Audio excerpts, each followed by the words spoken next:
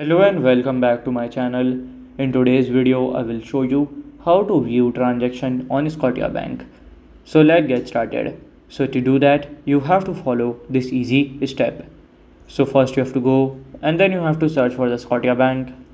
Go to scotia.com. Then here you have to click on this here. Then you can go to bank account. Go to here view all, and from here you can just sign in here.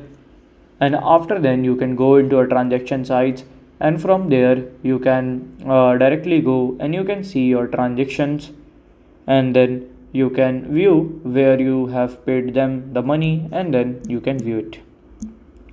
So this is how to view the transaction limit on the Scotiabank. And if you find this video helpful, make sure you like, subscribe and share the video. Thank you for your watching.